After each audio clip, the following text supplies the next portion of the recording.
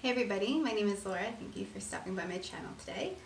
So today I'm just going to be teaching you guys how to use a pair of clippers to shave the side of somebody's short hair and then blend it up into the top.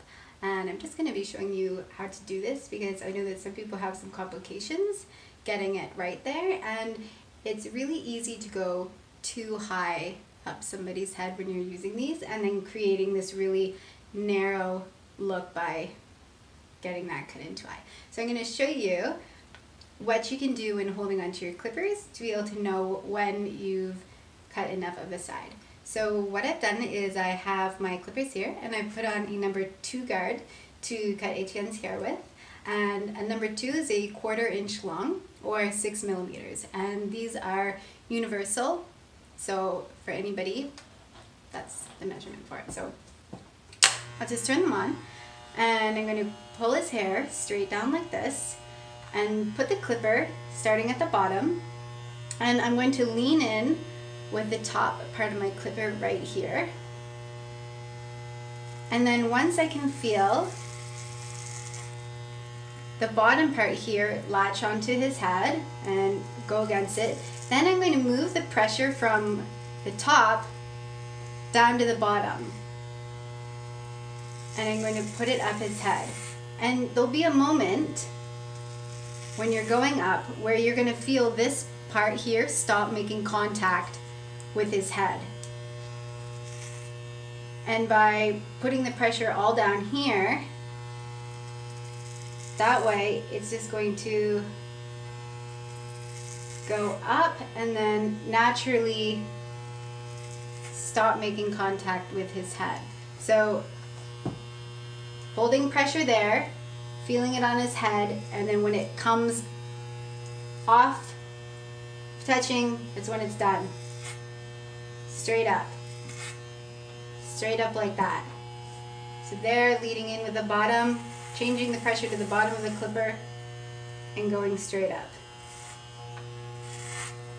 And so with someone who has a very straight head like this, you're going to be able to go up really far before the contact breaks.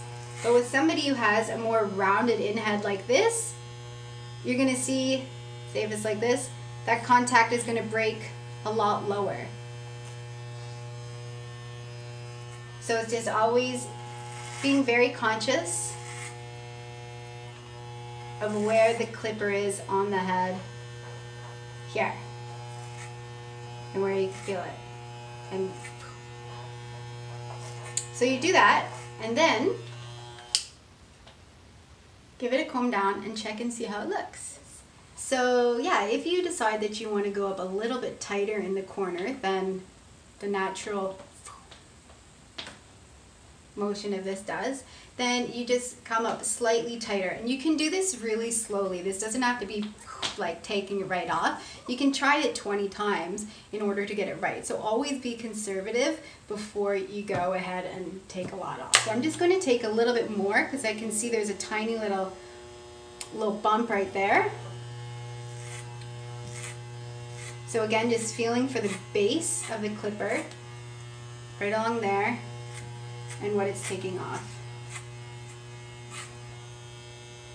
Okay, and that's better. And then I'm just going to spin him and do this to the back. And in the back, it's kind of going to depend on what kind of shape you want to go for. You can play around with this. Sometimes people go up really high, but I'm just going to kind of watch where I saw it went. So keeping in line just right here, and again, do the same thing. Feeling it come off and just going straight up.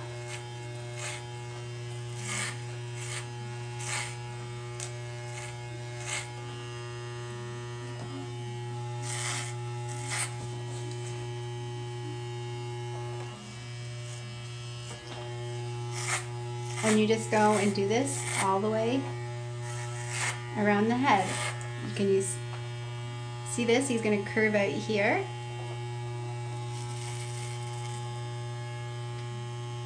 You can watch my clippers. And coming out. So you never ever except for right when you first dip in, lead with the top of your guard.